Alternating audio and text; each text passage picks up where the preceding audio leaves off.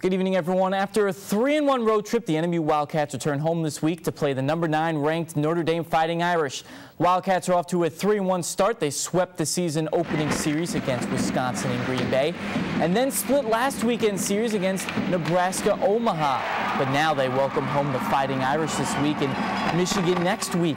Notre Dame has one of the best defenses in the country, and NMU knows this will be a tough game in front of their home crowd. Well, the next two teams are playing here at home, both Notre Dame and Michigan, are able to recruit some of the top athletes in the country. They have some real special players. They are always big. They're always strong and physical. Notre Dame will play us real hard on our own end. We're going to have to at times have a bend and don't break mentality, but we're anxious to play them, and we're looking forward to the challenge. Game time for Friday and Saturday is set for 7:35 in the Barry Events Center.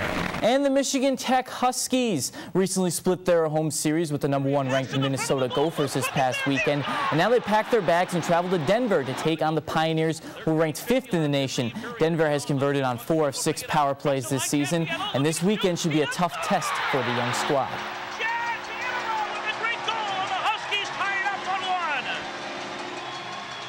It's always difficult going on the road, but we have a job to do. We have to, learn what it takes and what we need to do to be successful on the road. We feel it's going to be a hard-fought series. I like the way a lot of our players are playing, and we're looking forward to the trip to Denver. And that team went to the NCAA tournament in Denver last year. Michigan Tech senior forward Ali Haidar was named to the Division II preseason Super 16 team. He was named GLIAC Player of the Year last season after ranking 38th in the nation and scoring with 19.1 points per game in the 2011-12 season. He currently ranks 15th in school history with 1,272 points.